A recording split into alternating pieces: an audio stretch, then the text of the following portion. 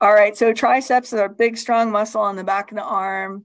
Our prefix tri means three. Awesome. So we're talking about 3 heads here. This image, we can kind of just see 2 of them well. But this little one is poking out. So we got medial head, we got a long head, a medial head, and a short head. But let's take a look at them one at a time. So the O, starting with our long head, is infraglenoid tubercle of a scapula. So you may recognize this as being very close to another muscle that's tight on everybody. What else attaches way up there? Teres minor. Woo! You guys are rocking it. I heard a lot of people answer teres minor. This is even higher than teres minor.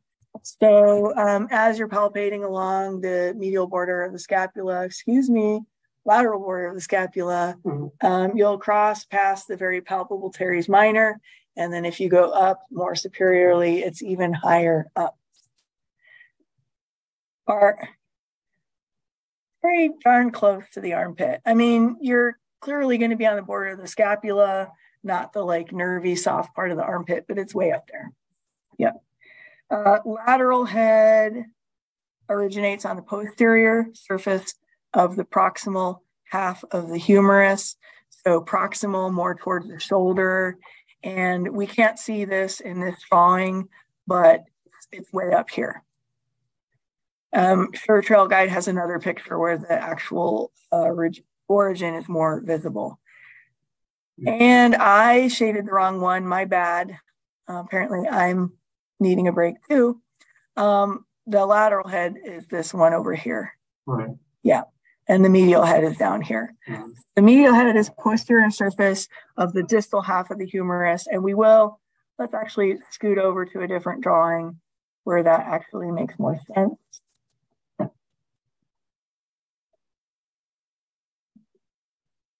So this is a better drawing where you can see this medial head has this big origin on this distal aspect, and this lateral head up here. And then here's the medial head. Long head, thank you. Long, medial, and then lateral. All right, so our origins, they all converge. This part is easier. They all converge on this great big tendon with this flat, you will feel and see this on clients where all these muscle bellies converge to this flat tendon and to go to the olecranon process of the elbow, which is just your pointy bit, and the tendons you can feel those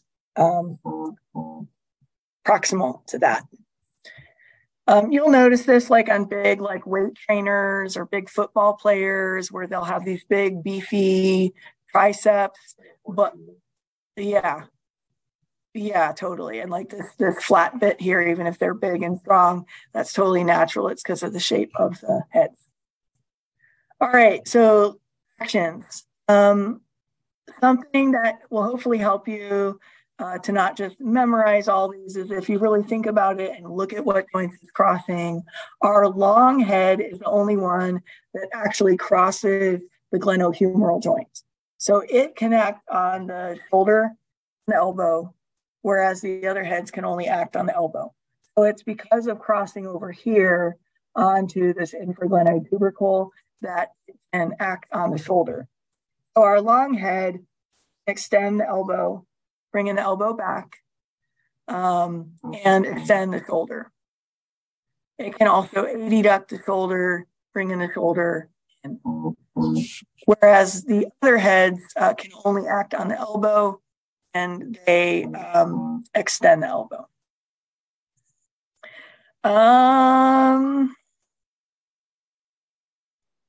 Yeah, your brains are a little fried. I don't know if I want to just real quickly. It's related to how we were talking about these muscles, actually in action. Any of you who work out at the gym probably put your arms in special positions. Because of gravity, this extension of the elbow in this position doesn't actually engage your triceps. But if you are up or back, then you have to actually engage your triceps. So that's why you're doing that. Questions, comments?